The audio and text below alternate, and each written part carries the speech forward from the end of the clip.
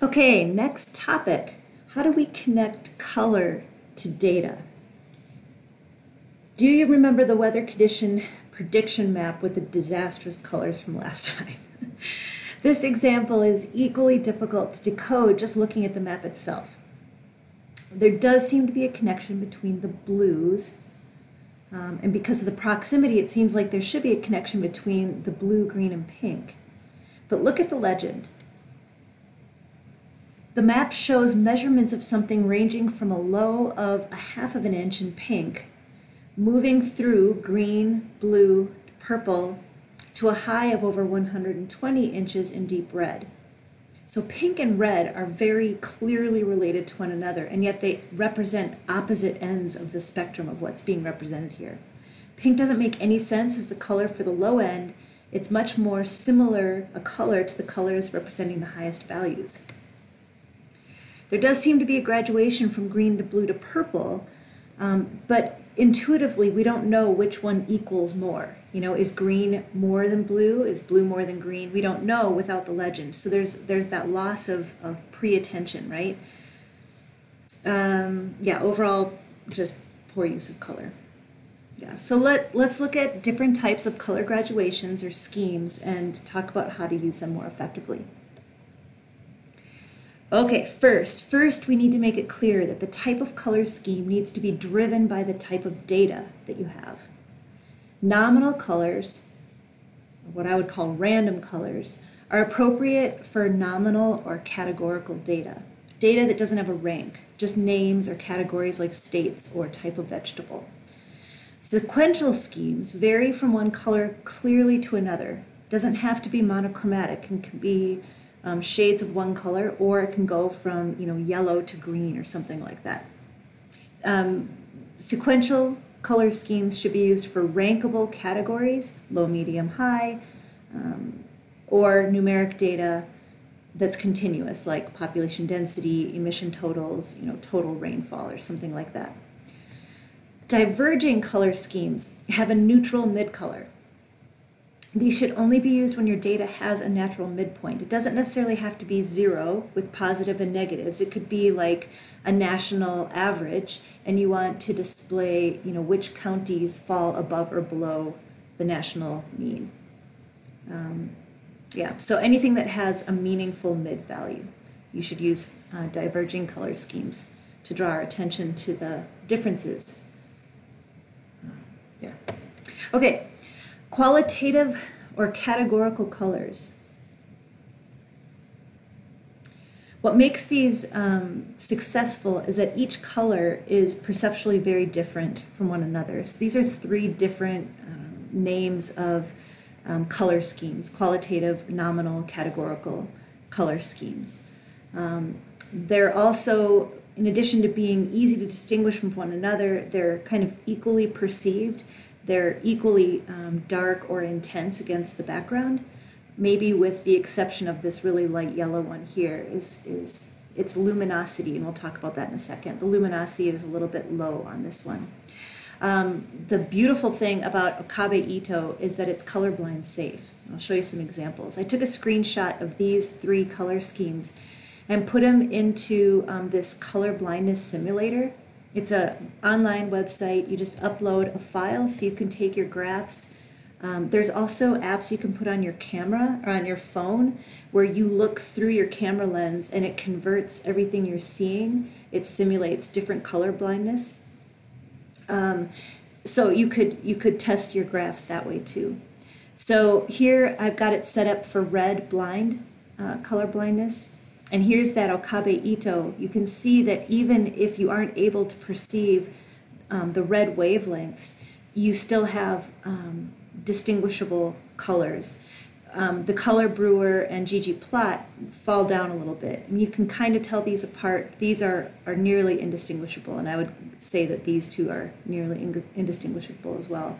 But Okabe Ito does a really nice job. And then here is green color blindness. Again, Okabe Ito coming out on top with 7 completely distinct colors, where color brewer and GG plot fall short, I think. So, I mean, that's 7 classes though, right? You could you could go down to 6 classes and then have really distinguishable colors there. All right, so here's an example of when you might use qualitative colors, nominal, categorical. This is a graph showing the percent of population growth from 2000 to 2010 in the US. States are arranged in order of their population growth over that period of time and are colored by geographic region. So this kind of coloring highlights that states in the same region have experienced similar population growth, but like states in the West and Southwest have seen the largest population increases, but there's no rank here. There's nothing implied. There's nothing sequential about these. They're just different areas. Okay, sequential. Like I was saying, you could have monochromatic sequential color ramps and I don't know what you'd call these, multi-hued maybe, where you're going from a yellowish to red. Yeah, I guess what you want to do here is just be aware that if you, you're going to start imparting some bias because the lighter colors have low contrast against the base map, or if you had a black or a dark colored background or base map, these guys would have the highest contrast. And so what happens here is you end up drawing attention to the areas that have either the more intense color or the highest contrast with whatever's around them. So you have to be a little bit careful. But again, these should be used for quantities and ordinal type of data like small, medium, large.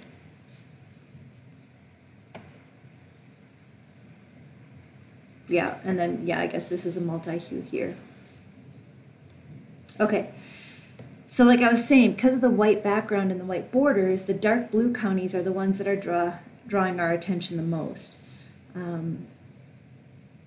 It's good, yeah, well, anyway, it's just something to be aware of.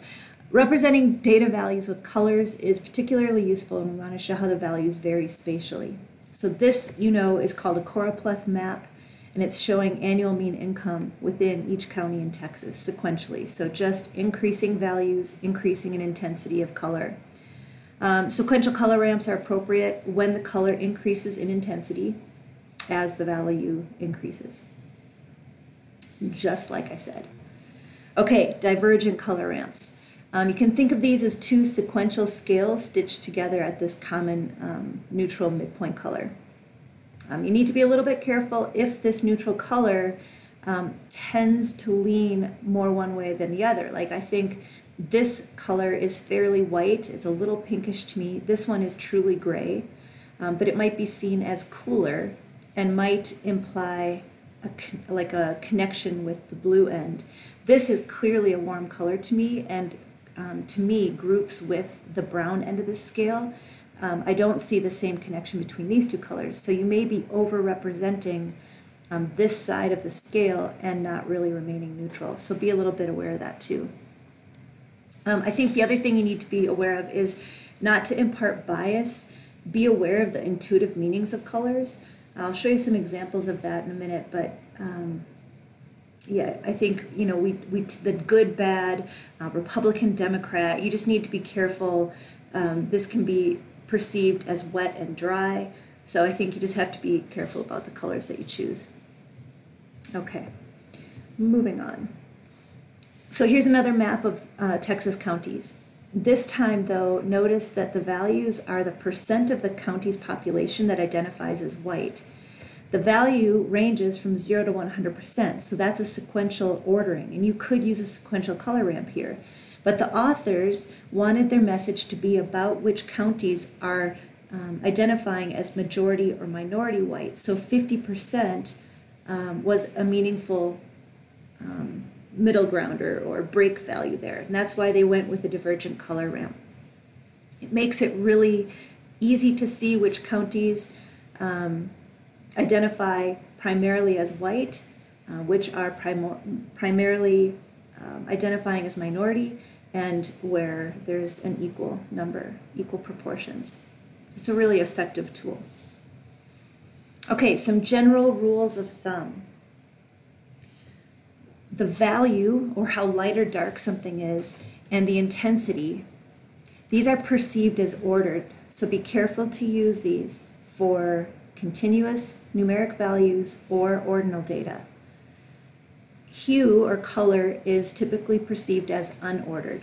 So you're going to use this to encode nominal data, state names, territories, types of things.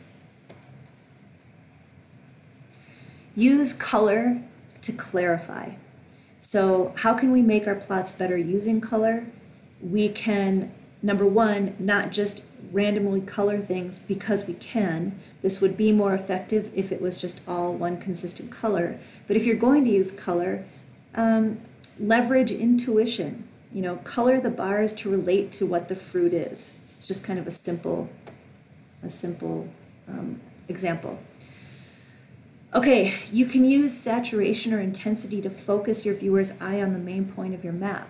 This is a plot about The Simpsons, 25 seasons of The Simpsons, the number of episodes in orange, viewers of the most popular episode in millions, average viewers per episode in millions, and the number of awards they won per season. Well, if your plot is trying to focus on the trend of the average number of viewers per episode decreasing over time, you can desaturate or fade the other lines and then use full saturation or intensity for the data that you're wanting your viewers to focus on. Okay, another thing we can do is use that intuition, the feeling that we get from colors, to try and send a message. This is a dashboard created by British Petroleum, who's clearly trying to brand themselves as an eco-friendly organization. Look at that beautiful flower, sunshine. It's so green and healthy and lush. Okay, improving data graphics with color. Another way we can use color is just to add more data. We can add more dimensions of data. This is a plot. It's actually really a map, because if you look here, you'll see it's an X and Y position of the strike zone locations of 287 pitches thrown by a major league pitcher in 2008. Okay, so if we had just these two dimensions of data to describe the X and Y locations in the strike zone, one color is going to be sufficient. And here it's been drawn with unfilled little rectangles so you can get a sense where they start to overlap and see a density. What if we want to know more, though? What if, for instance, we had information about the type of pitch, like a curveball or a fastball? How could we add that new information? Well, we could add different symbols. So we could use the same map, but then just encode the type of throw it was using different symbols. We could use multiple graphs, or we could add color. So let's mess around with this a little bit. Okay, so here's an example where we just changed up the symbology a little bit. And I agree with the ghost. That's pretty bad. Yeah, glyphs like this are really tough to decode. It makes our head hurt a little bit because distinguishing the little symbols demands so much attention versus what we now know is pre-attentively processed cues like color. Even after we've visually decoded the symbols and kind of mapped the groups in our head, we still have to pop back and forth up to the legend to understand kind of what the symbols are representing. So big cognitive load equals bad visualizing. But what if we try multiples? I think this is fairly successful. We've got clear labels of what type of pitch it is, and we've just pulled them out to see that, you know, Oscar throws his fastballs really low and his sliders high. It's easy to see the pattern there. What if we want to add information about ball speed in there? We can add color. So we're just building on this idea of multiples and throwing in a legend encoding with color. And it makes sense that our fastball is on the higher end. Sliders, you can see, tend to be toward the lower end. There's a lot of variation in the changeup, which makes sense. And sinkers tend to be pretty fast. That's interesting. Yeah, what's good here is that we're still using this is a divergent color ramp, but the palette, there must be some meaning, I guess, between 78 miles per hour. Maybe it's the average ball speed. It doesn't seem like it's the average, unless some of them are just really slow. I'm not sure, but the luminosity, meaning if you stripped the color out of this, they're all equally dark in value, which means they all show up equally against the white background. So we're not putting any kind of bias and drawing our attention to the extremes here. They're all kind of treated equally. We're just desaturating toward neutral color in the middle. Okay, so color choice. Remember, data needs to drive the color scheme, but we can't ignore intuition and convention. Like on maps, blue equals water, period. Green is usually representing some kind of natural area. Red is used for heat, threat, danger. The challenge comes in trying to find colors that don't unknowingly imply some relationship or connection, right? So if you use two types of red for two different types of features, they might appear related and even ordered. So you have to be careful, but you can use it to your advantage too. You can use a single color for roads, for example, but vary the lightness to communicate whether it's a major or minor road. So remember, color can cause your audience to see groups, order, and patterns, whether you intend them or not. So use color carefully to ensure a clear map or graphic message. Okay, that's it. Thanks.